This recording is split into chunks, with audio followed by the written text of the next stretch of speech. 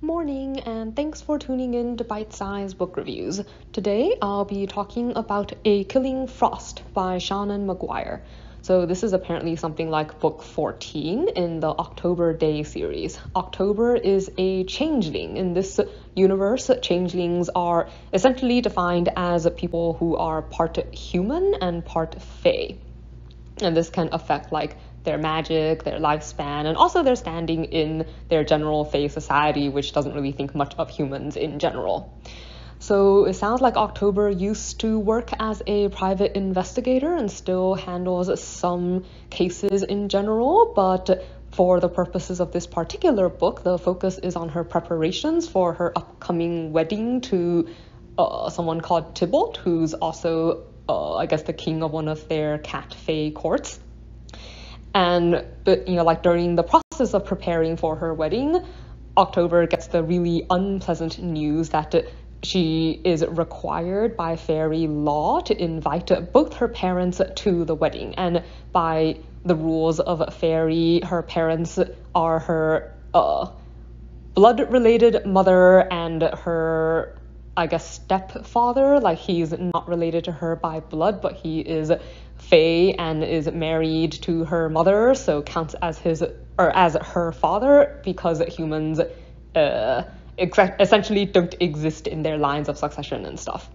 And this is very terrible news because her father, Simon, had essentially, it sounds like, jumped off the deep end when he made a bargain with a witch in order to help his daughter. He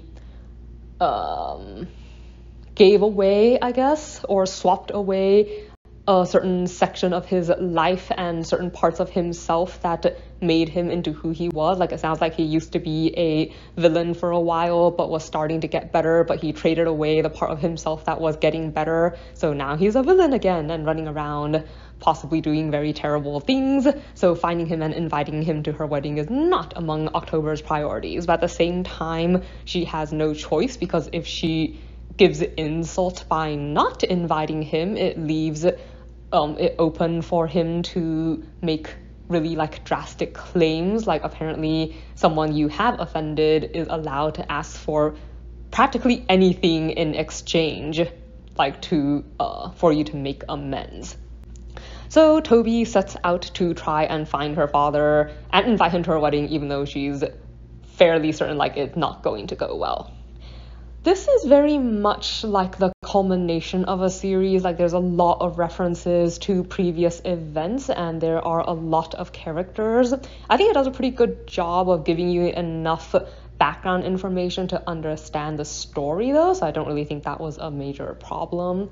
I think something I did not like was just that some of it felt a little random. I don't know how characteristic that is of the character or the story, but just an example, when she found out that she was going to have to go find her father, she sets out literally right away to go look for him.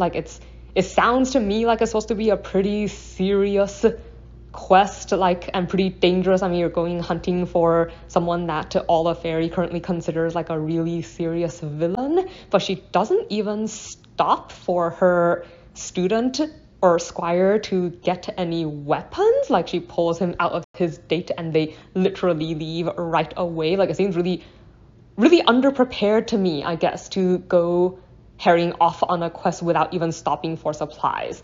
And so it's really not too surprising that a lot of things go wrong.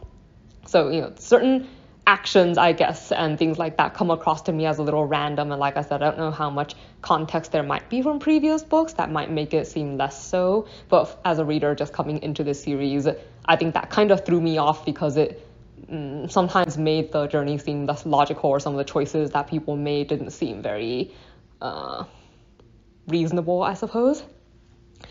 But something that I do like, I think I've mentioned before that this particular author, I think, handles first-person point of view really well. I will say that I'm not typically, given a choice, I prefer third person over first person, but I think this author does a really nice job with first person, where it's really lively, and so in general, reading it is a fairly pleasant experience.